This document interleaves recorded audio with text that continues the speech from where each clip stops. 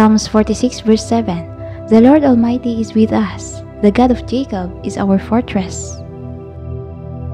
It is amazing to see the difference one sentence can make, especially when it carries such an important message. But if this verse is such a revelation, why do most of us walk around discouraged, overwhelmed, and stressed out with life issues? What does it take to make a sentence go from the head to the heart? How can focusing on the reality of Almighty God in our life make a difference? What would you do different knowing that the Lord Almighty is right there with you? The reality is that God is with us. He is our fortress. He is Almighty. Might this truth sink in and cause us to live accordingly? Let's pray. Father, make me aware of your presence. Help me to see you in all your power and glory.